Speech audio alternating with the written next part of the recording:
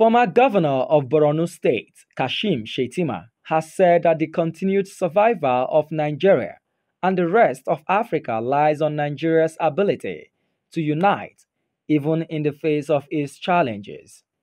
Shettima said that other African countries look up to Nigeria, and as such, Nigeria must live up to that responsibility by showing Africa and the rest of the world the unity and strength in its diversity.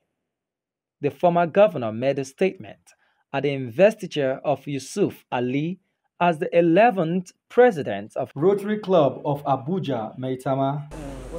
When I see a collection, a gallery of Nigerians from all parts of the nation, that goes to show that what binds us together is superior to whatever that divides us. Yes. The trajectory of global growth is based in Africa, and Nigeria will make or mar that transition. I have said it at different occasions about the importance of this nation to the pen of the black man. In his remarks, the new and first male president of Rotary Club of Abuja, Maitama, Yusuf Ali, urged Nigerian leaders to provide governance to the grassroots and imbibe the principle of justice, fairness, and equity. If I have my way, like the NYSC scheme, I would recommend that all Nigerians should join Rotary.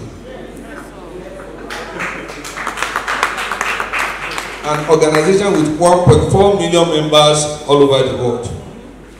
With Rotary ideals, 80% of Nigeria's problem will be solved.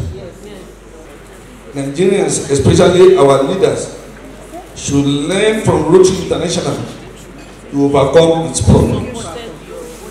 We need to respect our diversity, uphold equity and justice, and provide opportunities for all.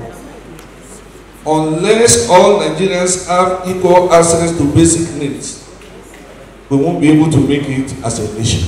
Highlights of the event were the handing over to the incoming president, Rotarian Yusuf Ali, by the outgoing president, Lady Victoria Unarumi, presentation of awards, inauguration of board members, and induction of 12 new members into the Rotary Club. Rotarian Yusuf Ali is the first male president of Rotary Club of Abuja, Maitama. Sahid Wahid in Abuja for Signature TV.